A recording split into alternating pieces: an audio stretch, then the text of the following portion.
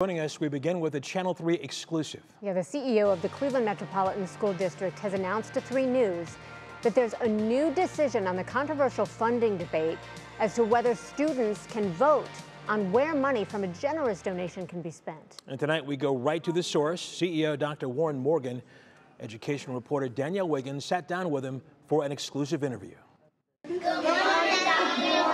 Good morning. Just hours after CMSD CEO Dr. Warren Morgan heard this at a school board meeting. How long are you going to keep us in the darkness with your false lies? And 2 days after he heard this at a meeting with City Council. But we have been misled, we have been lied to, and we've been used. Morgan sits down with me exclusively to talk about what's transpired the last couple of days. Yeah, the past 2 days are always challenging, but what I hear, even aside of all of the what could appear to be arguing, is I hear passion. He shares his regret of not talking to students first before deciding to end the CMSD Get More Opportunities grant funding program.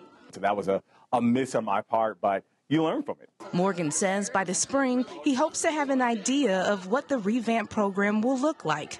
It was initially funded by a $20 million gift from philanthropist Mackenzie Scott. If you could put a percentage on it, how likely is it that that $17 million that's left of the Mackenzie Scott donation will be transferred back to some, as your words, repurposed form of that program?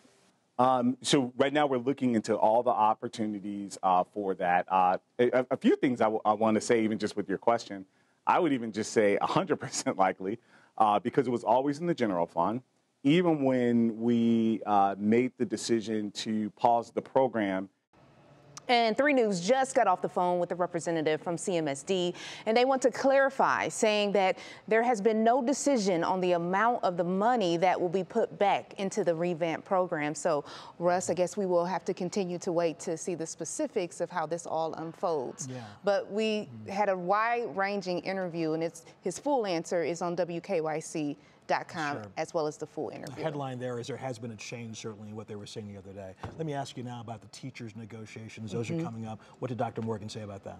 Well, the teacher negotiations, their contract is up June 30th, and now he couldn't talk specifically about the negotiations, but he does say that he feels that they're going well and that they are on pace. Okay, Danielle Wiggins, thank you.